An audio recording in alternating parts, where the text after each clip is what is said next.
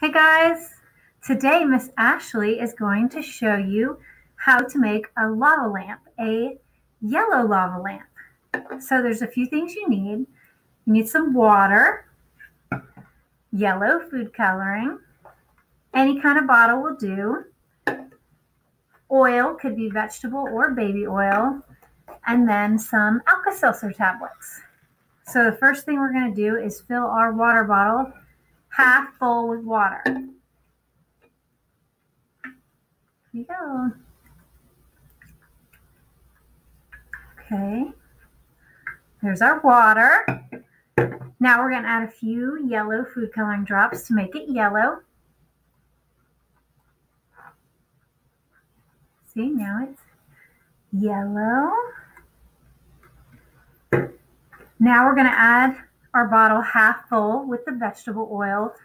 Leave a little space at the top because you don't want your experiment to overflow out the top. We're not making a volcano, we're making a lava lamp.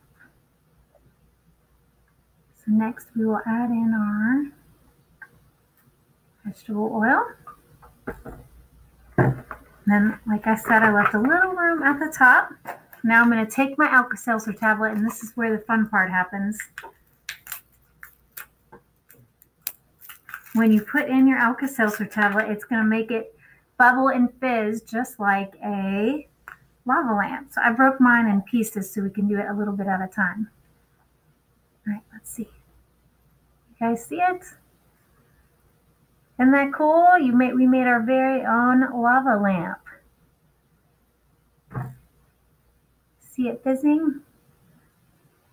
And the cool thing about it is once it's done, you can close the cap, and later if you want to make it happen again, you can add another Alka-Seltzer tablet and you can have a lava lamp again later. So we'll add one more so it gets going really good. Isn't that cool, friends? See all our bubbles fizzing and they're yellow? So you can try this at home. You don't need that much stuff. And it's just a fun, cool science experiment. Hope you guys like that.